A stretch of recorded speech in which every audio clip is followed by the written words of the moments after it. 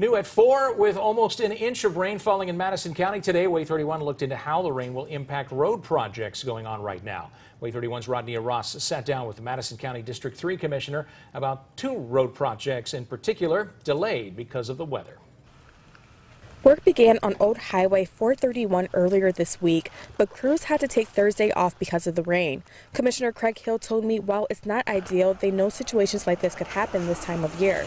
This time of year, you expect it. That's why in the summer we move as quickly as we can and to use the good weather. So Hill told me the rain won't push the project back too much. He said it won't take crews long to finish up once they're able to get back to work. Now they're thinking they need 2 days, possibly 3. If they can get 2 good days, then they think they can wrap up with what they need to do. I was on site. The Jordan Lane Extension project is just another one that has been impacted by the rain, but similar to Old Highway 431, Commissioner Hill says that he doesn't expect the rain to have a long-term impact on the completion of the projects.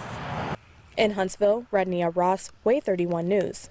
Tonight, Commissioner Hill also told us tonight that the rain delays will not cost taxpayers any more money.